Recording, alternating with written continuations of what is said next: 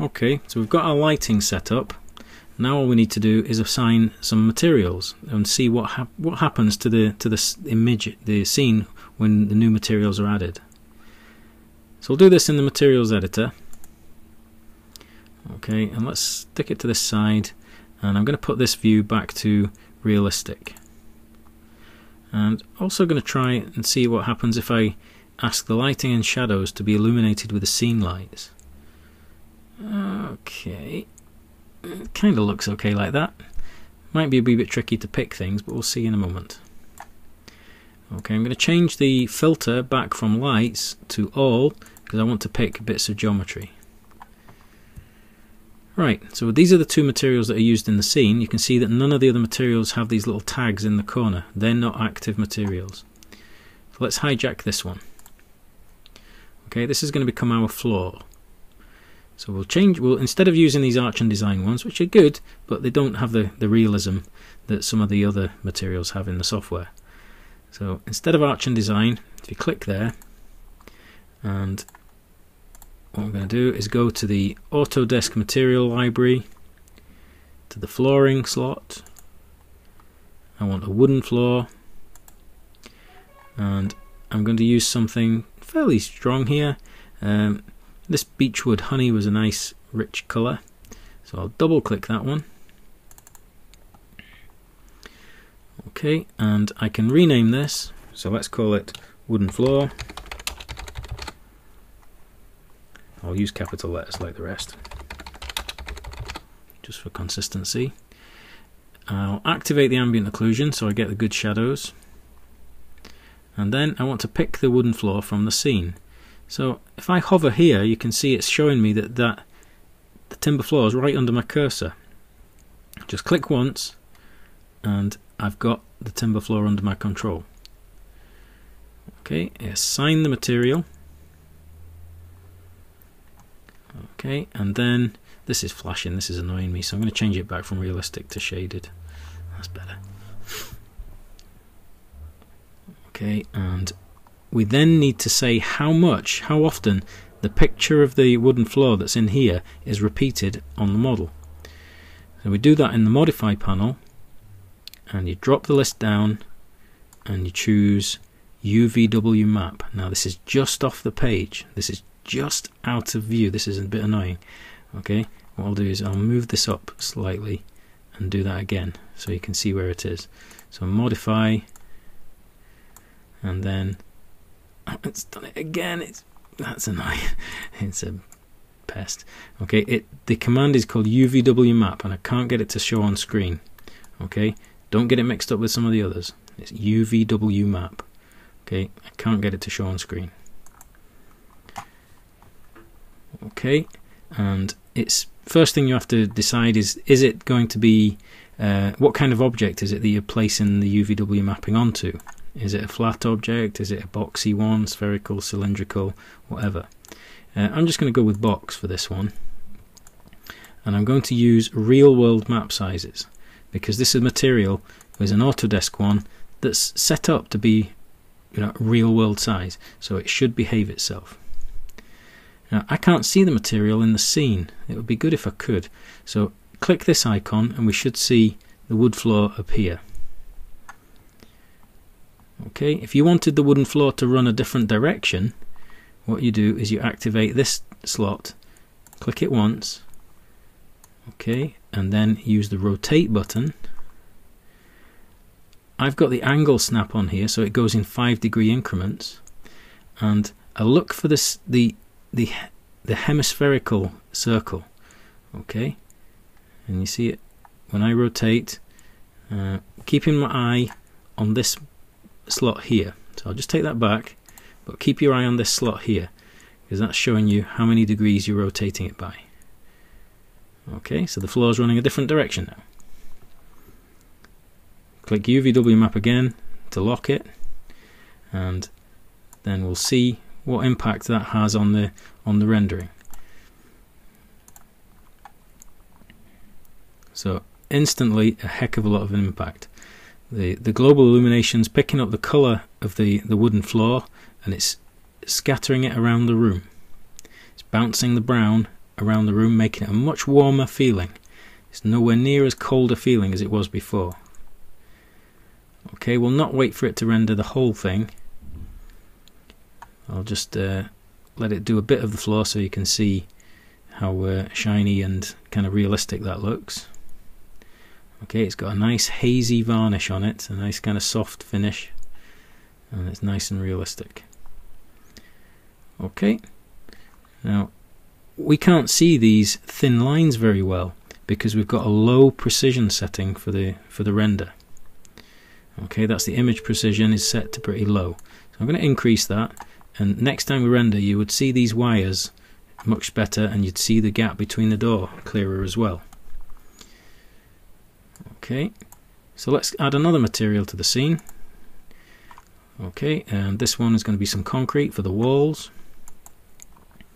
So arch and design, sorry, click the arch and design so we can get back to the library.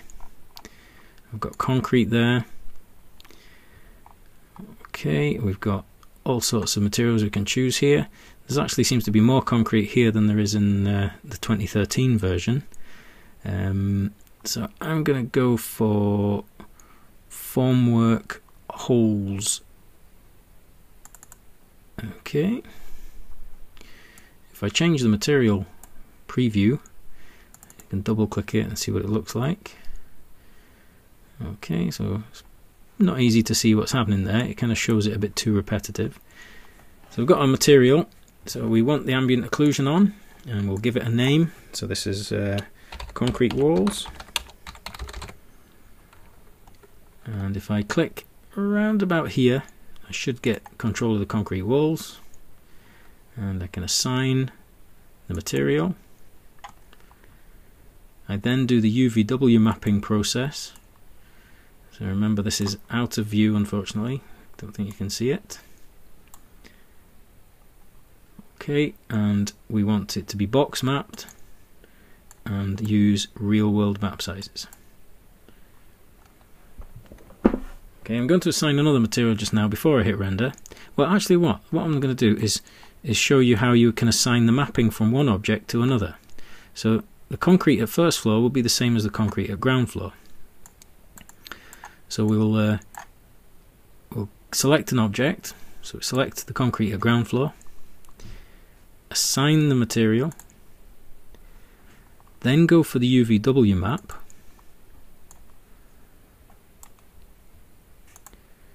but instead of setting anything, we can acquire the mapping. So we click on acquire, and then I can click on this object, or press the letter H and choose the material from the list. So if I grab the mapping from the first floor concrete, pick, it says how do you want to do it, relative to each other or independent of each other. Safer to usually go for absolute. And OK, and that's a quick way of assigning mapping between objects. Okay, and the final material I want to add in this view is on these large doors. So we'll use a slightly different wood here. So we'll go to Arch and Design. Well, instead of concrete, we'll use wood. And I'm going to use cherry stained light low gloss. Cherry stained light low gloss. What a mouthful. Okay, I've got the material. Let's enable the ambient occlusion again, and let's rename this to doors. And then pick the objects from the scene. So there's a bit too many to pick. There's thin edges and there's frames and things. So I'm going to use the oops. Now see what happened there? I typed a H and it went into the name. So what I'll do is I'll get away from that by just clicking off there, then press H, and I'm looking for everything that has the DR in it. So I've got them here, 3D, DR, and all these are 3D DR, so the door edges, door frames and door leaves. Click OK. Okay, I can assign the material. I want to UVW map it as before. We'll use box mapping and we'll use real world mapping. And that basically is the all the work you need to do. So we'll just close the materials editor, and I'm just going to show you how you set up the render so it saves the file and is usable. So if you go to render setup, and what we'll do is we'll choose a larger size render. I'm going to go for 1200 by 600. Okay, I want it to save the file this time. I'm going to ask it to choose a TIFF file, and I'll save it to my desktop and save. Need to give it a name, so let's call this camera 1 and save. I can store some alpha channel information, which is useful for Photoshop use. Okay, and then I've chosen a proportion here that's 1200 by 600. Okay, this view isn't actually that proportion, so what I can do here is click on the camera 001 and then make it show safe frames, and this matches proportion here to what you see in the viewport. So then you can make any little minor tweaks you want. So I'm not really getting a balanced view there. I could do with my camera being a bit lower down. So if I get move and click on the camera, and if I move it down a wee bit, that gives me a bit more of a balanced view. And we're ready to render now. So we'll hit render, and I'll shut up and just record once the thing has done its finished render. Okay, I'm going to stop the audio but carry on, and then pause the video once the thing is recording.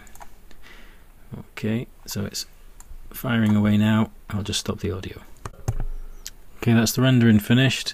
You can see down here it's telling me the rendering time of just 5 minutes, which isn't bad. It's a 1200 by 600 image, reasonable final gather precision, anti-aliasing's cranked up a wee bit, and if I zoom in you can see just how kind of elegant this is looking, and nice crisp realistic looking shadows.